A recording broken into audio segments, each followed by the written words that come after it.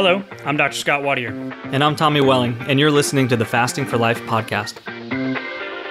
This podcast is about using fasting as a tool to regain your health, achieve ultimate wellness, and live the life you truly deserve. Each episode is a short conversation on a single topic with immediate actionable steps. We cover everything from fat loss and health and wellness to the science of lifestyle design. We started Fasting for Life because of how fasting has transformed our lives, and we hope to share the tools that we have learned along the way.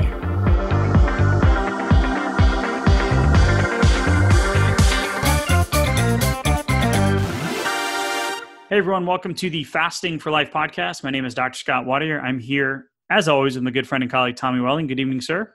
Hey, Scott, how's it going? Good, man. Excited about tonight's episode. We're going to be diving into one of the things that we both feel kind of distinguishes us and sets the Fasting for Life method apart from a lot of the other methods out there. And, go over three distinct situations that we get a lot of questions about and things that we run into and, putting together these plans for people. And, looking at the three situations, there's a lot of similarities, but there's also some differences. And we want to make sure that we're going to be focusing on, the actionable things you can do, but most importantly, getting the results that you've been trying to get for the long term, right? So the things that you've been struggling with. Yeah, everybody has different wrenches that get thrown in day to day. Everybody's 24 hours a day looks different, and, week to week, it can look different as well. But there's some patterns that come up, and there are some tools that we've developed and some methods to work around those. And we've found a lot of common ground, working with so many people, and we've decided to, kind of systematize that. And we want to go into a few of those details tonight to help you guys, get some tools so you can start adapting to what life's going to inevitably throw at you and still make your way to the finish line. I think one of the big things that we're kind of uncovering here is that, coming from someone who's done everything under the sun in terms of different types of diets, and I'm doing air quotes because it's an audio medium and y'all can't see that, but it's in trying and doing all the metabolic testing and the weight loss and the working out and the macros and the calorie counting and the restriction and you name it, right? One of the things that was missing was that, the plan became the center of my life and the center of most people's lives, where this is what you have to do every single day, regardless of what else is going on. And yeah, I just think there's a better way, because that's not real life. If you have kids, you understand that you don't win the days or the weeks or the months, you win the moments, I think, as some wise person with a beard told me once. And he might be, by the name of Tommy. But, we want to win the moments, right? So having a toddler is crazy. 1 minute, everything's fine. And then the bubble bursts from the bubble machine and there's crying. And you're like, wait, what just happened? That's the point of the bubble. You wanted to pop them, right? So that constant change and variability of day-to-day life is really what reality is. Yeah, it is. And it's so easy to get derailed, especially when you have longer term goals that you're going for. Forget about if you have 2 or 4 weeks worth of goals ahead of you. But, what if you have 2 months, or what if you have a year to get to where you really want to be, or you're reversing just years of metabolic disease, or you're really trying to get your health under control, or maybe there's cancer in your family and you really want to hone in on autophagy on a regular basis. These are things that are going to take time and practice to get to, and life's going to throw you some curveballs along the way. So having some tools ready at your disposal to deal with them is just vital to the process. Yeah. And it's, I think the word that we should use to categorize it is something that we've kind of honed in on, over the last few months, and things that we didn't even realize we were doing. But, as we put together the Fasting for Life experience, the 28-day experience that we're going to be doing, it really kind of showed us that the key is in the details, right? So it's not just, and I've done this before, here's your workbook, right? Here's your daily journal. Here's your weigh-in schedule. Here's your, foods to eat. Here's your recipe plan. Here's your supplements. Here's your shakes. like all of these different weight loss programs that are out there. And we're not going to name any, but there's hundreds of them, right? Go to the aisle in a bookstore. Yes, they are still alive and well. Go to a Barnes and Noble and go to the health and wellness or lifestyle, right? Diet and lifestyle section. And it's one of the biggest sections in the bookstore, right? Because there's so many different fasts and diets, and, the South Beach, and I said I wasn't going to name any, and Atkins. Oh, I did it again. But like they all just are like put everybody in the same category, and everybody is different when it comes to their metabolic profile, meaning the health of your system, right? The health of the body that you're working with, and everybody's day to day is different, right? So the customization is really what we're finding to be key. Yeah, as well as what about psychological baggage? What kind of upbringing did you have? What kind of habits did you what kind of habits did you develop, or were your family used to doing, as far as eating goes, and eating rituals and things like that? And some people very dessert heavy, other people just savory foods that they wish they could kind of get away from, developed cravings over the years. Everybody's day-to-day is different. So taking all those things into account is part of what we do when we customize a plan. I mean, I grew up in a household, an Irish, French, Canadian, Irish Catholic household, right? So we're talking about some interesting food, right? You get your corned beef and cabbage, but you've got, your typical, like you have bread and salad, or carb and salad, or like, pasta casserole dishes, and, just heavy on the bread and carbs and multiple servings. And then there was always ice cream in the freezer, and there was soda, lined up along the fridge, different flavors and textures and colors, and you name it. Right. So it's like, we have these familial things. We have these social things. Sports, for one, was big for me in my life, where like we'd get together and we'd watch college football on Saturdays and get wings, and, have some beers on Sundays. And like you get into these routines, right? Which as the years go by, you don't realize are just the habits, right? That you form. And that's the hardest thing when you kind of move out of those phases, or you continue in those phases. Like you need to be able to work around the things that you love to do, or the things that are ingrained into your family, or your part, some of the things that are ingrained into your life. And I'm not saying eat wings and drink beer every day. Of course. I mean, but if you find yourself in a situation where you've been doing that for a year or 5 or 25, and then now all of a sudden you realize you want to reverse that, you're going to need a powerful method to reverse that. Otherwise, you're not going to get very far very fast. Yeah, you're going to get the yo-yo effect, right? Yeah. So the 3 things that we're going to talk about tonight in terms of customization is really going to be speaking to the mastery of this for the long term, but also a little bit about the method, right? So you've got your mindset, you've got your motivation, why you want to lose weight. It can't be just to lose weight, as we always say. It has to be anchored to something greater than that. Long-term health, not ending up in the same, health profile as your parents. You want to, be able to play with the grand, whatever it is. You need to have that mindset and motivation. But really, when you get to the method and the mastery, the mastery of this is learning how to adapt and interpret your body's signals over time. And that comes through staying consistent with the method, which is where the customization comes into play. So the 3 situations that we're going to talk about tonight are going to be vacations, right? So if you're going on a cruise, you're going on a 10-day vacation, this is something that a lot of people look forward to throughout the year. How to navigate that. And then we're going to talk about the business traveler, right? Someone that might be gone 3 to 4 days a week. Maybe you travel a few times a month for work. Things are a little different right now, but this will be once again applicable. And then the working from home, professional mom, dad, whatever it is, the person that is in the home environment. Because I did hear this from someone a client that I saw last week. He's like, man, I've been home and I'm cooking for the family and it's hard. I'm like, no, see, for me, it's not hard. I enjoy that more than if I'm by myself. If I'm cooking for the family, I know eyes are on me and I'm like, nope, not going to do it. I can stay strong. Right. So we'll get into a little bit of that too, though. So let's start with the vacation. Okay. So, And God, we talk vacation.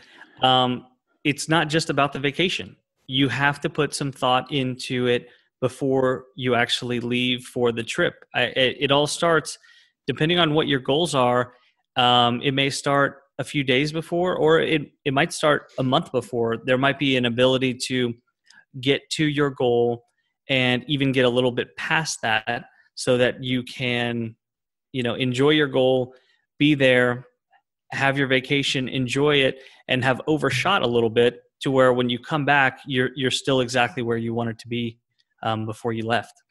see, vacation for me falls into one of those categories of vacations: birthdays, holidays, cookouts, sporting events, like one of those life events, right? Weddings, parties, social gatherings. Like it falls into one of those where like I'm on a great plan, and then these things can tend to pop up and like mess up my plan, right? So it's Yeah. you know what, I'll start my new plan after X, Y, and Z.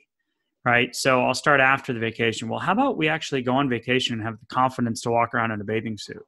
Like, Yeah, wouldn't that be nice? yeah, I mean, dude, you're talking to the guy who like would restrict, restrict, restrict. I'd get on the rower and row for an hour to an hour and a half a day for like 60 days leading up to a vacation just to lose Hmm. that 10 to 12, maybe 15 pounds. Right. And now with my metabolic profile and a little bit of insulin resistance that I didn't know I had, I'd go on vacation and I would indulge, but I wouldn't go crazy. I wouldn't be at the all you can eat buffet 24/7 on the cruise ship, right? Like, Hmm. I'd eat, have some drinks, enjoy, and then I'd come back and it would take me 6 months to lose it again, right? Yeah. So these for me fall into the category of those things that like you can't ever seem to get ahead of. Yeah, I did the same thing. I was invited to officiate for some really good friends of ours in Hawaii. So I remember just doing hours and hours of endless cardio to drop down to somewhere low 200s. I think I dropped 15 to 20 pounds. It took me months and months and months to do it. And then I remember being there, and then we went on a food tour, which was awesome, just touring all the different kinds of amazing foods and the cultural crossroads of the world over there, and just sleeping for what seemed like 16 hours straight because the insulin just hit me so hard. But like you said, just taking months and months to get back to that point. I don't even know if I really did get back to that point, that pre-vacation point, after I came back. And there'll be some people out there in the fitness and weight loss world that'll be like, well, you're just not doing it right. I'm like, okay, yeah, I get it. Like making the plan your life is possible, right? Like the Hmm. long-term slow grind of calorie restriction and move more can get you there short term. But if you have any of the underlying metabolic issues, right, it's not going to get you there. So how can we, in like one or two things, make vacation successful? First of all, what's your goal?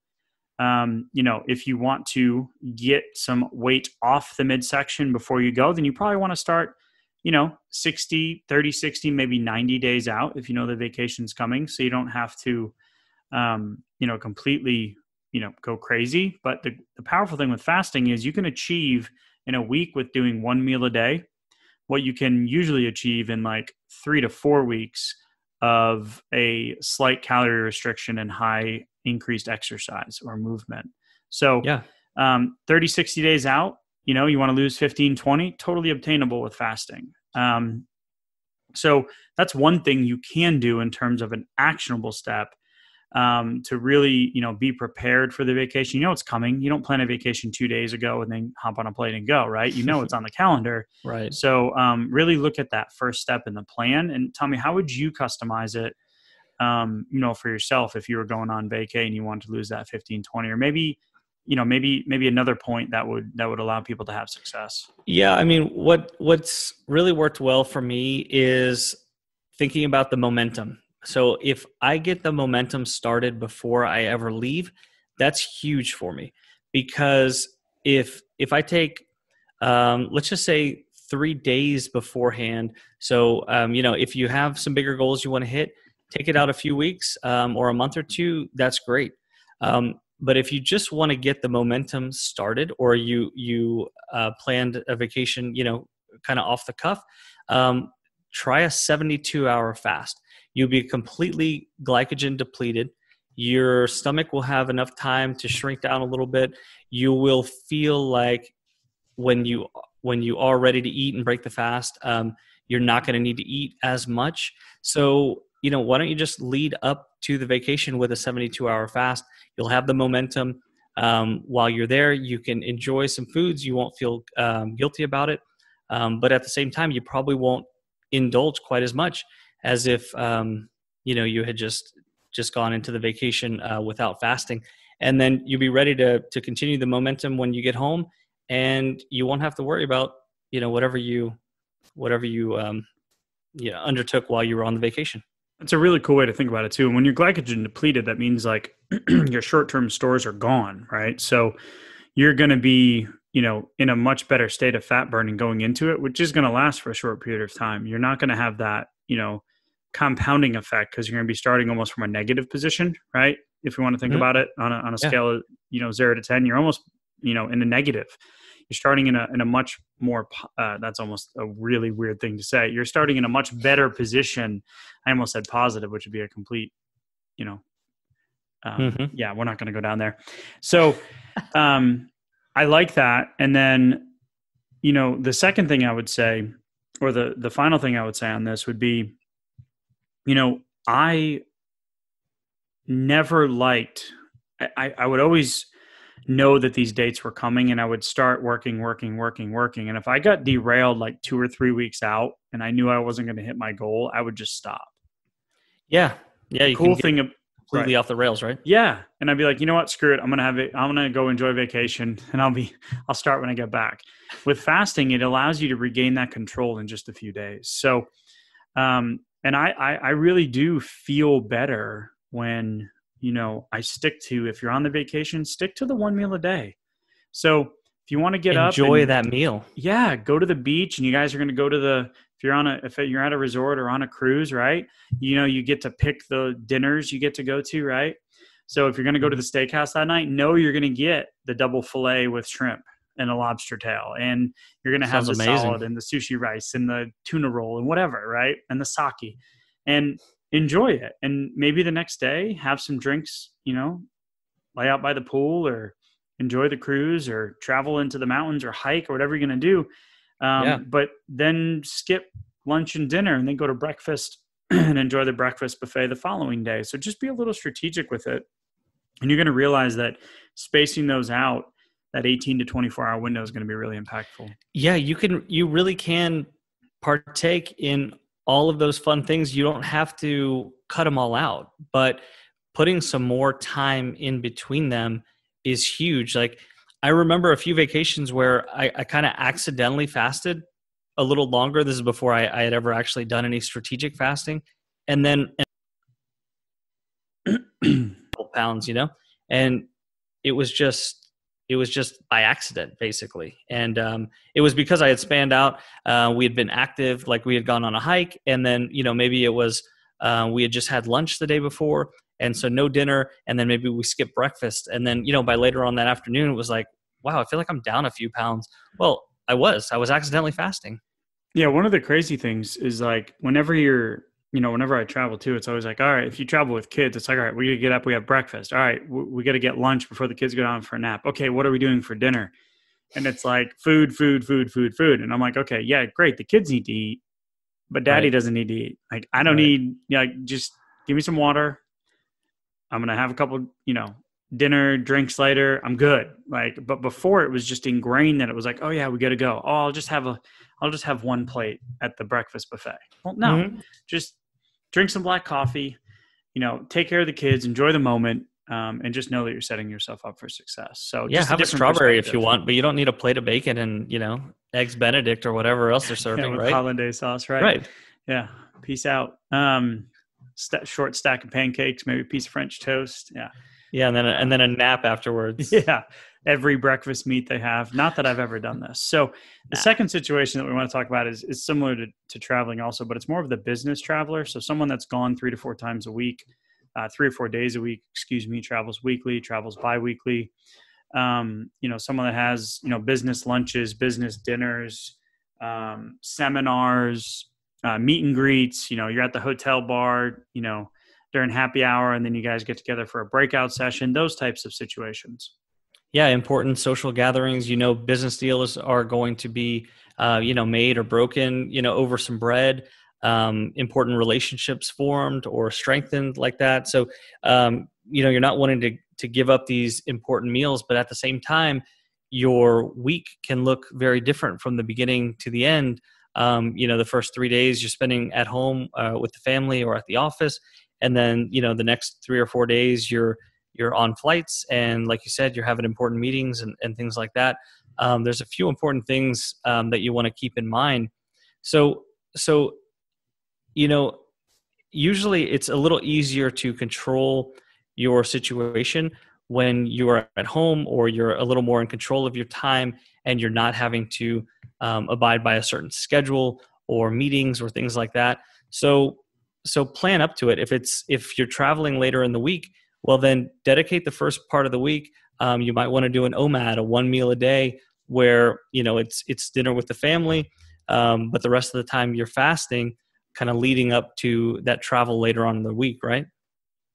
Yeah, and so similar to the vacation, you can plan a couple days ahead, and then when you're on the business travel, typically I traveled a ton back in 2014, 15, and 16, and I always used to be like, all right, when I get to the airport, I'll go to Starbucks, I'll get a breakfast sandwich, I'll get snacks for the flight. When I land, I'll Protein find a place bar. to eat lunch. Yeah. And I'm like, okay, so now it's different. It's like, all right, what's my meeting schedule? What's the breakout schedule? Okay, great. There's nothing worse than going to the breakfast and then going to a morning breakout session with a speaker that's not that entertaining, right? Yeah. Because your blood sugar spikes, it starts to crash, and your eyes just start to droop. And then you get to lunch and you're like, oh man, I'm hungry, right? Because you've stimulated that process. So then you go to lunch, you have the relationship building, you go to lunch, you come back, you get to the afternoon session, and the AC doesn't kick on in the room, and it's hot and you're just tired. You already feel like a nap. Oh God, now I'm hungry. I need a nap. So you break out a protein bar. I've never done this. And then, then it's like, all right, the dinner is actually, okay, we're going to meet in the hotel lobby, and then we're going to go out to the dinner. And then you wake up the next morning and you just feel like you've been pumped full of, just water. You're just bloated, you're full, and everybody's at the breakfast buffet again, or everybody's at the continental breakfast, or they're catering breakfast in, and it's like, here we go again. So your schedule, pick out one event per day that's the most important for you, and stick to it. And if people ask, be like, oh no, I had a protein bar, or I already ate before I came down, right? If you don't want to have the conversation, that's fine. First rule of fasting is don't talk about fasting, especially with people that don't know what you're doing or why you're doing it. So just tell them, hey, listen, I'm gonna eat lunch. I'm good on breakfast. I typically don't eat breakfast, right? Or whatever it is, just pick those events, stick to the plan, and then when you get back, you get a little bit more freedom. Yeah, and if you really feel like, you know what, I think it would be better socially, relationship wise, if I was eating, participating somehow in this meal, make it minimal. Get a green salad, get a small portion, or just kind of pick at it. It doesn't have to be a perfect fast to be an effective one. If you're 90 or 95% fasted, well, you've gotten most of the benefits, and you could still be there, look like you're eating and enjoying everything with everybody else, and not kind of look like the odd man or woman out, right? Right. Cool testimonial. Not sure if it's an official testimonial, but it was in a conversation that I had with a good friend of mine that lives in Florida, and he travels a lot for business. And he's down to the lowest he's been in forever, right? Like just doing 1 meal a day, doing some longer fasts. And he's like, I can't believe how easy this is, and that I'm going to take this on the road with me. Like, this is going to simplify everything. So we'll get an official testimonial when I see him. But in the meantime, just a little bit more perspective. So anything else to add on the business travel, Tommy? No, I think that's a really well-rounded plan. I think it gives everybody some tools that they can use, practical steps. Cool. Let's go to the working from home professional mom / dad / you're at home, right? You work from home, you stay at home, you're at home. Have you noticed the trend here? Home is very the problem. Comfortable. It's comfortable, right? It's comfortable. It's kind of easy. It's a little lax. Sometimes it's quiet during the day, but it can also be boring or it can be accessible, right? We have lots of things. We have pantries in our modern Western culture. Plenty of things in the pantry, right? Or in the fridge. Especially if you shop at one of those bulk stores that we will not name, where you can get, cases of things for the cost that you can get at a normal store, but you For have the to buy, kids. For the kids, right? for the kids. Yeah. We We're got to get stocking these. up for the Yeah. We got kids. to get the 60 packs of Annie's bunnies. Oh, those are Because, delicious. yeah, they are, but, because it's better than goldfish. But anyway, yeah, so it's for the kids, but yeah, especially if you shop at those stores. And I swear it's worse with kids because it's like you always have to worry about like, do we have snacks, right? And we always try to do the healthy Yeah. root fruit and more live food, right? More stuff that grows in the ground than stuff that comes out of a box. But there are times that you have to do it, so we tend to pick the more healthier options. But yeah, so the first thing we want to talk about here is to customize your schedule, like stick to it, put hard, solid yellow line boundaries around your day to day. So if you work from home, you're going to have the ability to get up, walk 15 steps and make a decision that you're probably not going to think of as being a big deal. But then, 6 months later, you've done that, 300 times, right? Yeah. Yeah. I mean, so proximity is a big one. So choose your office location wisely, right? So if you can get it away from the kitchen, away from the pantry, as far as possible, physically separate yourself. I like to work upstairs. There's no food upstairs. I don't see a pantry. But if don't keep a fridge in your office. Yeah, right. Or a mini pantry. Don't do that. A mini pantry. Right? Yeah, that sounds like a bad idea. Well, if you keep the jar of mixed nuts next to you on your desk, right? Because a healthy snack, handful of almonds, handful of cashews, right? But if you keep those next to you, like it's going to be, willpower is not infinite. You're eventually just going to like not even be thinking and just be like, oh yeah, okay, here we go. Yeah. 15 handfuls later, right? You already had more than OMAD, right? Right. You had a couple days worth of OMAD just from cashews. I've never done that.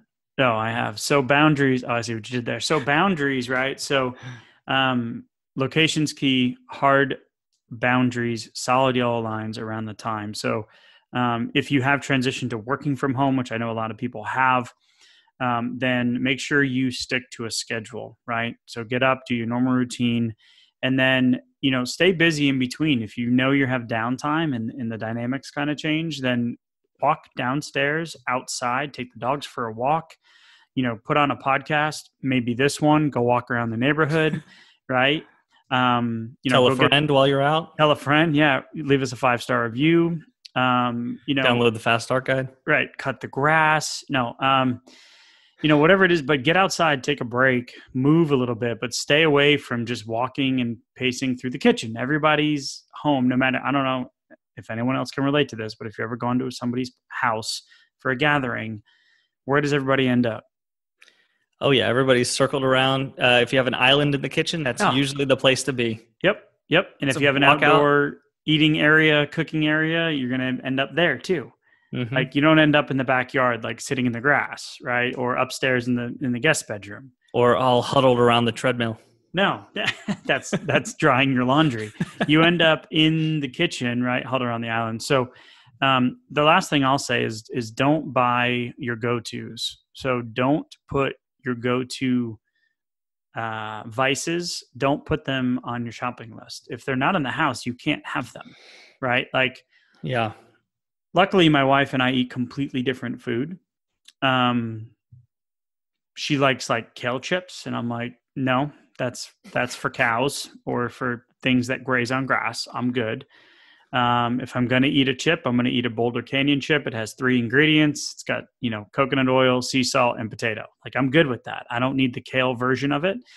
But don't buy the things that are your go-to. Buy them once a week, enjoy them once a week, but don't keep them in the house if you are actually working or at home all the time, because eventually you're going to give in. Yeah. And to further that point, make it a little more interesting to drink things around the house too. So, pick out a new beverage or two. I like Waterloo water right now. I like the black cherry. That's my favorite. Grapefruit is also a popular option. Strawberry. So get a different kind of coffee, mix it up a little bit, and try an iced coffee if you're sick of just hot black coffee. But make it a little more interesting, and those are things that are going to keep you calorie free. Mix things up, give you a chance to walk away from your desk for a minute, go into the kitchen, but you don't have to walk out with something that you just don't want to have, right? Right. Right. So regardless of the vacation, the business travel, the working from home professional, stay-at-home professional, whatever it is, really the underlying theme here is the customization and the plan. So the mastery of this comes through having a good plan, which is the method. So as long as you can plan out your week and have a framework, the majority of the time, your brain's going to work better knowing what's coming next rather than leaving it to the decision in the moment, right? So if you don't have any food at home and you're hungry, what are you going to do? You're going to stop and get something on the way. So really the customization is the key. And that's what we're most excited about. I should say I am most excited about this 28-day fasting for life experience is that each person is getting that customization. So we're going to make those resources available to everybody in the future. But for now, we're going to be focused on the group. And Tommy, action step, land the plane. Tell me what we need to do next. Action step for everybody is think about, if you fall into one of these three categories, which a lot of listeners will, or maybe you have your own category, but there's something you can do to further optimize your environment for your day-to-day. Make it to where you can adapt to your day-to-day situation to maximize your own goals so that you can set yourself up for success this next coming week and into the future so you can hit that finish line that you're looking for. Awesome. So take a minute, reflect, think about it, put together that plan. If you need help, reach out to us. We appreciate each and every one of you. Drop us some questions in the reviews. We like 5-star reviews. Those are our favorite. So refer a friend, leave us a review, drop us a question. We're putting together the next batch of questions, just some Q&As coming up in the next few episodes. And for now, you have exactly what you need to do to get the results. It's right there in front of you. If you've got questions, reach out to us. And once again, as always, Tommy, thank you so much, and we'll talk soon. Thank you, Scott. See ya. So, you've heard today's episode, and you may be wondering, where do I start? Head on over to thefastingforlife.com and sign up for our newsletter, where you'll receive fasting tips and strategies to maximize results and fit fasting into your day-to-day life. While you're there, download your free Fast Start guide to get started today. Don't forget to subscribe on iTunes, Spotify, or wherever you get your podcasts. Make sure to leave us a 5-star review, and we'll be back next week with another episode of Fasting for Life.